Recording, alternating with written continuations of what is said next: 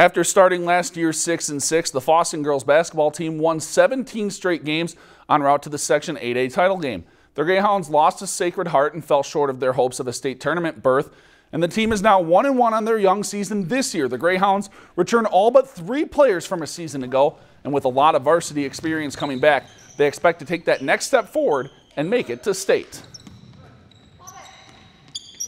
We got a little taste of it last year, so that means that we're all willing to push that much harder and just that much more just to get past that point and actually win that game. It's a great goal of ours, and it's going to take some hard work, but it's something that we all want and we're going to buy in, and I think it's an attainable goal for us. I think it's going to take some time for our chemistry to work together.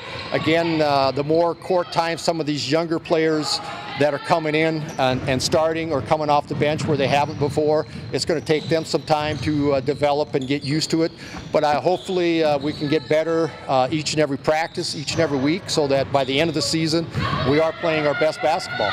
If you've enjoyed this segment of Lakeland News, please consider making a tax-deductible contribution to Lakeland Public Television.